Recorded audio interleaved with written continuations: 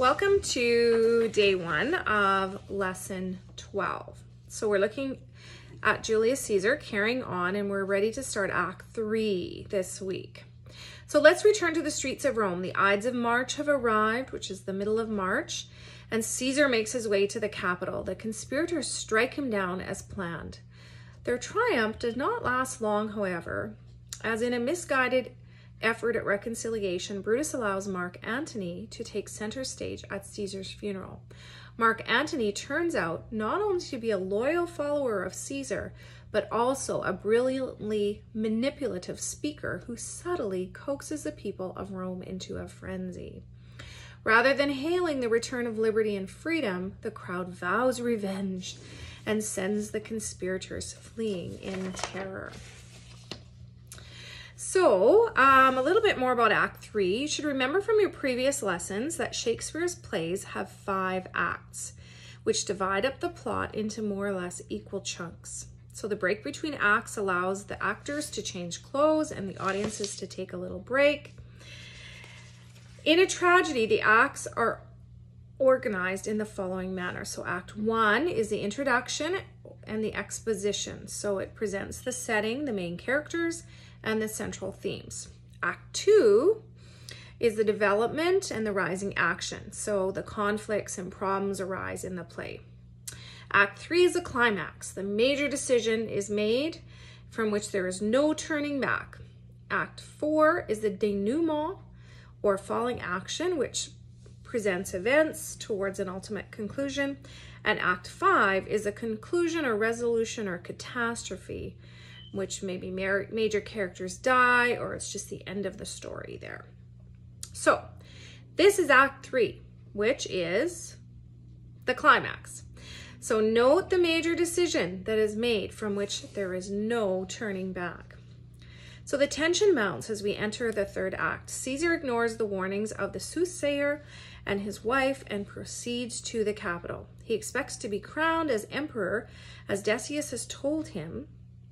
As you read and watch Act 3 this week, see if it reminds you of Jesus' final days before the crucifixion. Remember how the crowds welcomed him and praised him just a few days earlier? Notice how easily their loyalties were swayed. So I'm not trying to imply that Caesar was righteous by any means, but nevertheless, it's a good comparison of how easily public opinion can be swayed, and we do know that it can happen. So this act contains some important speeches. If you look back at the cast of characters at the beginning of the play, you will see that Artemidorus, the citizen who tries to warn Caesar of danger in scene 1, lines 3 to 8, is identified as a teacher of rhetoric, the art of public speaking. Rhetoric was held in high regard in ancient Rome. Keep this in mind as you read and listen to Brutus's and Mark Antony's eloquent speeches in this act. Sorry.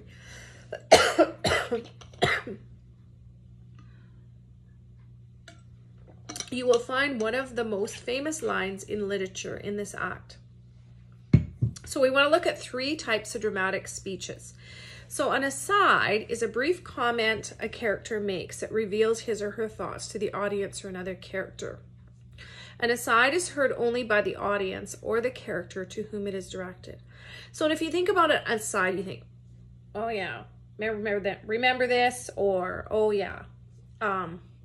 So you're kind of talking to yourself almost, or you might say, oh, here we go again, right? So it's only, it's not meant for the general cast of characters to hear. And it probably could be done maybe in a really quiet manner, or just when only a few characters are present.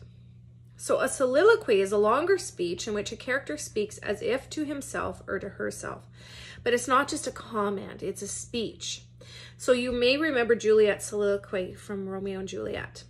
So during a soliloquy, the speaker is usually alone on stage, but even if other characters are on stage, they do not hear that character speaking. Cassius's speech in Act 1, Scene 2, lines 308 to 322 is an example of a soliloquy. Then a monologue. It is important to note that Shakespeare shows us the truth about a character by what he says oh, sorry. Sorry, I went on ahead there. A monologue. So a monologue is a long and uninterrupted speech by one character. So Antony's speech in this act, beginning with the famous "Friends, Romans, countrymen," is an example of a monologue. So back to what I was saying before. It is important to note that Shakespeare shows us the truth about a character when what he says in his asides and soliloquies. Characters can hide the truth or lie in monologues, but they don't in asides or soliloquies. So if you're looking for the truth in what a character says, listen to their asides and their soliloquies, not necessarily to their monologues. So remember that as you're going through the lesson for today. Okay, so in your assignment today for week 12 or lesson 12, there are some vocabulary and some comprehension and critical thinking questions, and some work on dramatic speeches such as asides, soliloquies, and monologues. Okay, so that is all for day 1.